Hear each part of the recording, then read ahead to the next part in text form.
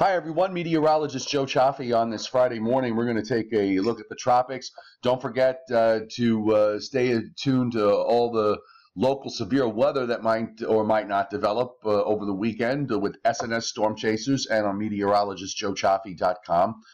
Now, we've got Tropical Storm Fiona, which is right here. You can see it on the satellite loop this morning. Hasn't really changed too much, moving toward the northwest at a bit of a faster clip than it was yesterday. You still have this upper low that's sitting right here, so it's going to be moving into an unfavorable environment soon. We'll see whether it holds together or not. And right here to the south and west of, to the south and east of Fiona is a strong tropical wave that is moving westward. And this actually, a lot of the models are quite bullish with this. So we're going to take a look at and see what it's all going to mean. The first thing is I want to look at is this is the one of the hurricane models, the Hurricane WRF model, and this actually did pretty well with Earl. So that's why I kind of want to pay attention to it a little bit. And this actually has this as a, well, we'll see if this is correct.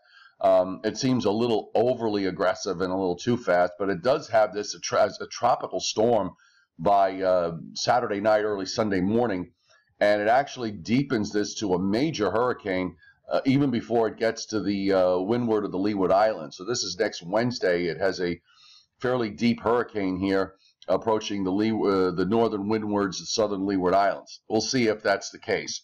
To the north, we can probably make out, let me see if that's Fiona or not, and I'm going to say that it probably is.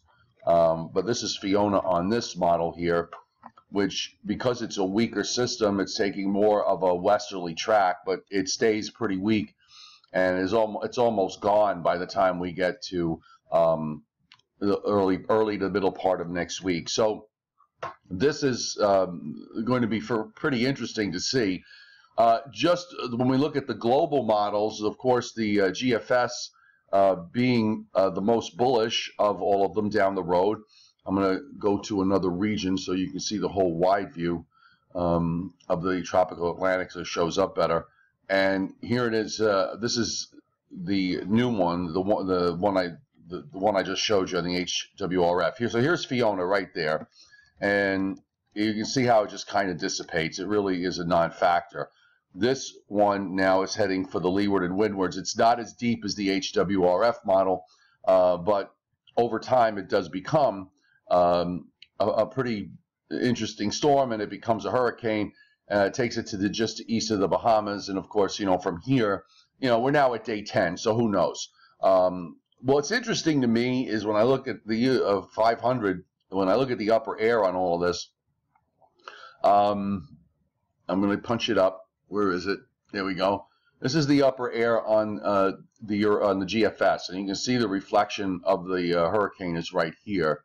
When we look at the European, it's not quite different. It's a little different. It has a trough already moving along east of 80 in the northern stream, and it would imply that if there was anything out here, it would probably turn away to the northeast.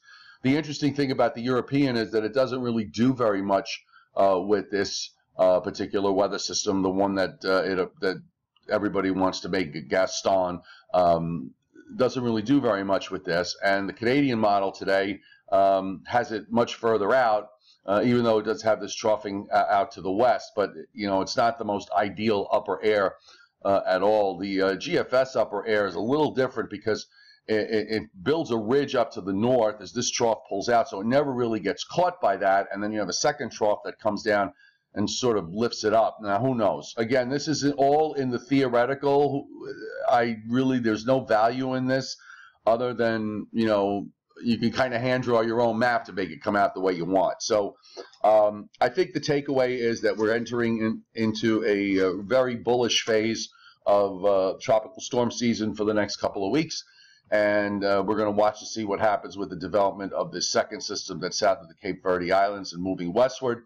And don't forget, you can get all the latest severe weather information and local weather information, SNSstormchasers.com and meteorologistjoechaffee.com. And if you're on Long Island, weatherlongisland.com.